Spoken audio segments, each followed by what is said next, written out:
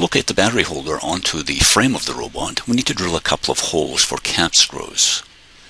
I'm going to create a new sketch and then place 2 points. Once those are placed, I'm going to dimension them. So the first dimension will be a vertical dimension, and that dimension is going to be 0.56.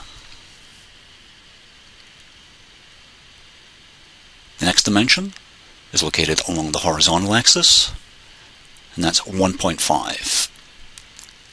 To align the two holes, I'm going to use the vertical constraint.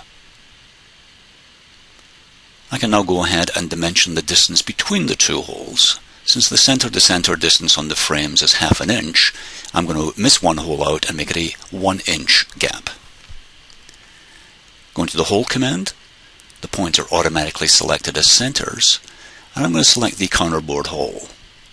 I've checked the dimensions of the cap screw that's going to be in there, and we need a diameter of 0.35, a depth of 0.06, and a hole diameter of 0.194.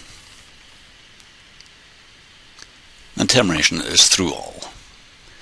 And now we can see the two holes, counterbored to allow the heads of the cap screws to be below the surface and not interfere with the battery.